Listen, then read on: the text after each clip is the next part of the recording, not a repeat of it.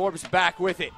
McAndawiri in defense. Again, off the veteran defender in a corner coming for the Scorpions. Gentili was wide open in the center of the box, but Forbes tried to pass the ball on the ground. It had to have been a cross in the air for it to get to him. Very unfortunate there for the Scorpions. The Colombian Rafa Castillo will come over to take the corner here. Castillo had the opportunity to speak with him before the game. His children in attendance. Castillo absolutely loving being a member of the San Antonio Scorpions. Shot and goal! Walter Restrepo, and the Scorpions lead 1-0. That ball finding itself to the top of the box in number 7 in pink, making no mistake in the 27th minute. What did I say? This man would be very, very important in the Scorpions' win. And that was a beautiful strike. Pickens saw it late and it squeaked into the far post.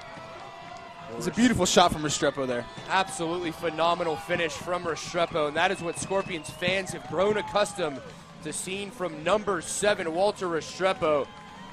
No mistake. Ball comes out, trickles to the top of the box for Restrepo.